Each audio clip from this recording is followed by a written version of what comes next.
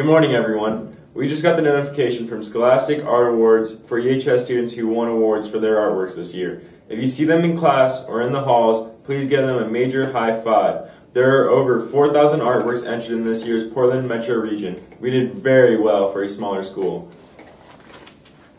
These are the students that won art awards. We have Brittany Allwine of grade 9, who won a gold key in the digital art category, an honorable mention in the digital art category, and a silver key in the drawing category. Molly Anderson from grade 10 won a gold key in painting, and another gold key in painting, and a silver key in mixed media.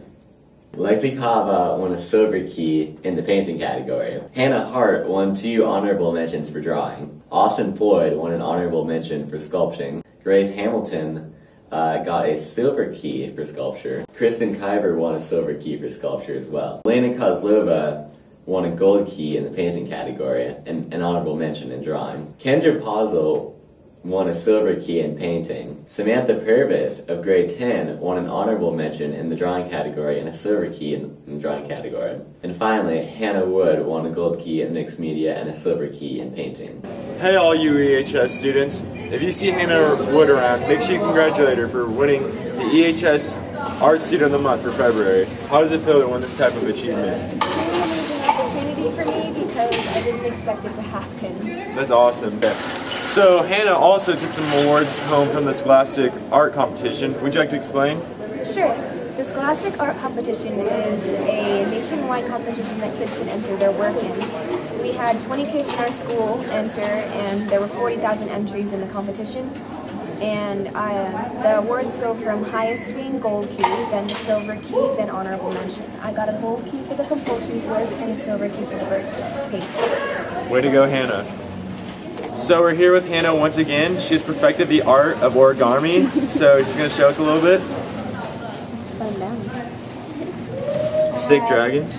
Yeah, dragons, shrimp, whoops, flowers of all types. What do you think of Hannah's origami? Attention sophomores and juniors, there are still lots of slots available for the exciting Engineers Week field trip.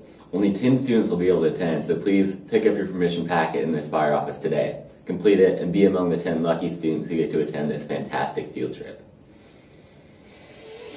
Attention, all students. Permissions are available for the Hatfield Career in Science Investigation Field Trip right now. If you are interested in a career in science, this is a great day-long hands-on science learning opportunity for you in Newport, Oregon. Stop by the Aspire office today to pick up a permission form and be among the first 15 lucky students who get to attend this exciting field trip. Permissions are also available for the Western Oregon University Criminal Justice Careers Day field trip right now. If you're interested in a career as a police officer, FBI detective, prison guard, security officer, or etc., stop by the Aspire office today to pick up a permission form from Miss Bugney. This week, February 10th, girls basketball will be facing Madras at home. JV starts at 5:30 and varsity starts at 7.